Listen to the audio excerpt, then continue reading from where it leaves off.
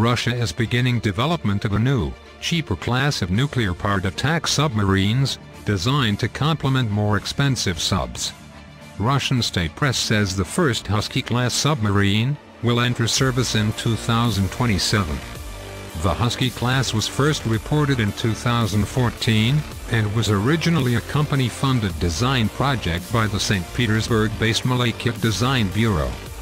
TASS, citing a source in Russia's defense industry, claims construction is set to begin in 2023 with the first sub operational in 2027. The submarines are expected to be built by the Severnoy machine building enterprise in Severodvinsk. Submarine Authority Hi Sutton, author of the Covert Shores submarine blog, explained the importance of the Husky class to popular mechanics.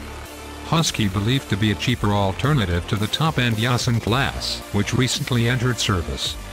If the Yasen can be likened to the U.S. Navy's Seawolf class, then the Husky will be the Virginia class. The Husky class draws inspiration from the older Alpha-class attack submarines built by the Soviet Union, with the same teardrop-style double hull.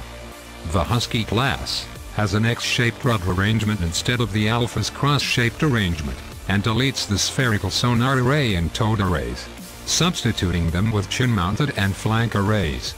According to Sutton's World Submarines Covert Shores Recognition Guide, the hull will have vertical launch system modules for cruise missiles. The Husky will almost certainly carry land attack cruise missiles in vertical launch tubes, Sutton explained. The Caliber cruise missile system is the type Russia has been launching against targets in Syria. TASS further claims that the Husky submarines will also carry Zircon hypersonic anti-ship cruise missiles.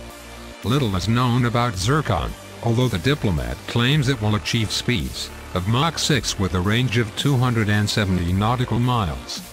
The faster the missile, the less time enemy defenses have to react and shoot the missile down.